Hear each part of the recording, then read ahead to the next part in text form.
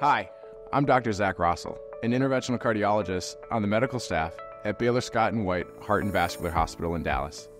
I'm speaking with you today because you've been referred for a cardiac procedure known as a left heart catheterization, or coronary angiogram with percutaneous intervention, also known as PCI.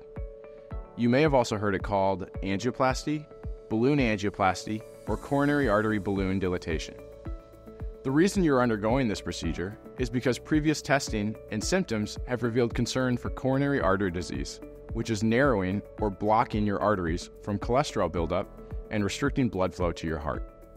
The angiogram will definitively assess if you have flow-limiting blockages in the arteries.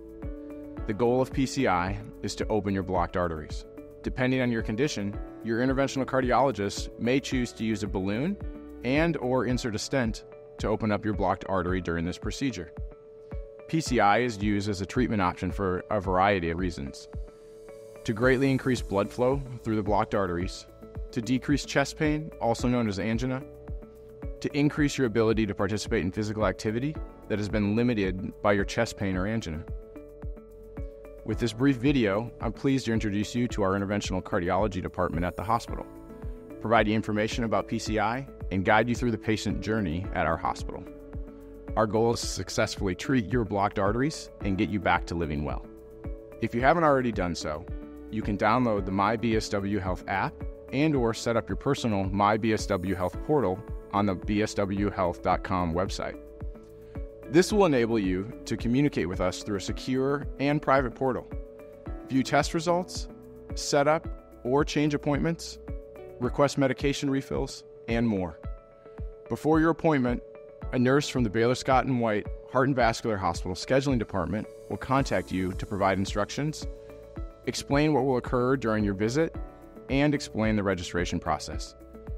This call typically occurs one day before your scheduled procedure. You will also receive a call from Access Services. This representative will help complete your pre-registration. The Interventional Cardiology Department is on the third floor of the Baylor Scott & White Heart and Vascular Hospital, located at 621 North Hall Street in Dallas, Texas. On the day of your procedure, when you approach the hospital, there are 3 parking options. You can use our valet service by driving up to the front entrance of the hospital, park in the surface lot number 19 across from the hospital entrance, or use the multi-level parking garage number 10 adjacent to the hospital. You will enter the hospital through the glass doors marked entrance. A team member will greet you, confirm your appointment, and direct you to the Access Service desk in the main lobby. The Access Services representative will ask you to see your driver's license and insurance information. When your registration is complete, the Access Service representative will escort you to the specialty care unit on the 4th floor, where you'll be prepared for the procedure. A 4th floor team member will then take you to a room where you will change into a gown and you will be prepared for your procedure, including the initiation of an IV. Once we are ready to get you to the procedure area, your family members will be escorted to the waiting room where they can wait while you're having your procedure and will receive regular updates on your progress and condition. During the procedure, we will use moderate conscious sedation with a combination of pain and anxiety medications. Our goal is that you are comfortable during this procedure. We do not plan to insert a breathing tube. Oftentimes you will fall asleep, but you will be able to respond to the physician.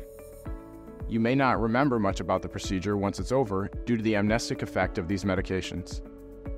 You will receive lidocaine either in your wrist, groin, and/or neck area to numb up the area.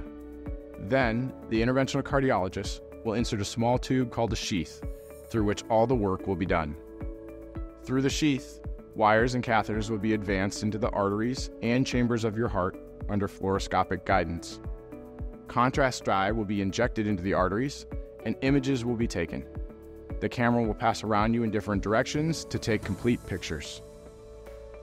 If a severe blockage is found, then a combination of wires, balloons, and stents will be used to open the blockage and improve blood flow. The procedure generally lasts 30 minutes to several hours, depending on your specific condition. After the PCI is completed, you will be taken to the recovery area. If the puncture from the catheter was made in your groin, you'll be asked to lie flat for several hours to make sure there's no bleeding complications. If the puncture was made in your wrist, you will have to remain lying down for a brief period of time. In some cases, your physicians will have you stay overnight for observation before discharging the next day. Before being discharged, you'll be given care instructions and prescriptions your physician may have ordered. You can download the Baylor Heart Center app to track your medication adherence, register for upcoming classes, and continue to learn more about cardiovascular disease through education blogs, podcasts, and videos. Within 1 to 2 business days, you will receive a post-discharge phone call from a nurse to check on your condition and answer any questions you or your family may have. Soon after discharge from the hospital, you will receive a call to schedule a follow-up visit with your cardiologist. We are grateful for the trust you have placed in us to care for you and your heart. We look forward to serving your heart and vascular needs now and in the future. Thank you for choosing Baylor Scott & White Heart and Vascular Hospital at Dallas.